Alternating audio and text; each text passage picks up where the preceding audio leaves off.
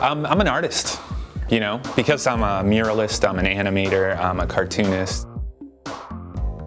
Street art is inherently public, and so why I think street art is synonymous with San Francisco and why they're so similar is just because you have all these people expressing themselves on the street, not embarrassed about what they're saying. A lot like San Francisco, a lot of people are here, they're expressing themselves, they're not embarrassed of what kind of person they are. That's the beauty of public art. It's a way to express yourself and be free and not worry about what other people think.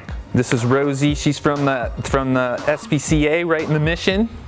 I'm carrying her on a skateboard in Victorian mural in Balmy Alley.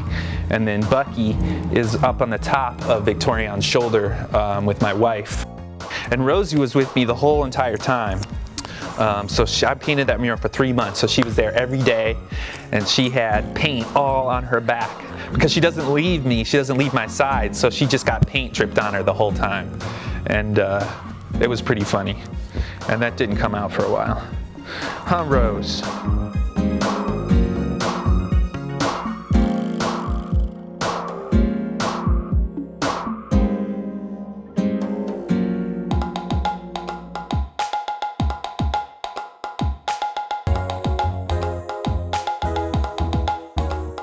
The difference between graffiti and street art, I think that is anecdotal, and I think that it's a personal decision based on that particular artist, because there's a lot of people that are doing very traditional murals, which you have to consider that being street art, and then there's people that are doing graffiti-based murals, things with spray cans. You can't just block it down and just say they're all the same.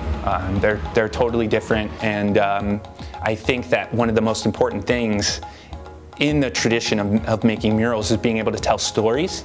And I feel that graffiti murals, a lot of them that I see tend to be just words or tend to be graphics, which is less of storytelling and more of just aesthetics.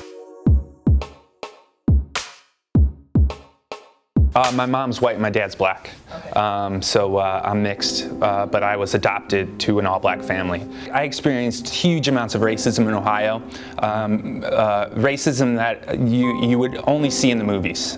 Things that happened to me and my family were horrible, and I needed to escape that. I wanted to go to a place where everybody was accepted, and San Francisco is one cliche to everyone in Ohio, and that's where all the gay people are. And so in my head, I was like, well, if that's one place where no matter who you are or what your sexual preferences or whatever, you're accepted, that's a place where I want to go. It's freedom here, and it's beautiful, and it's allowed me to become a good artist and express myself. Yeah, I'm pretty lucky. I'm pretty lucky that I found this place.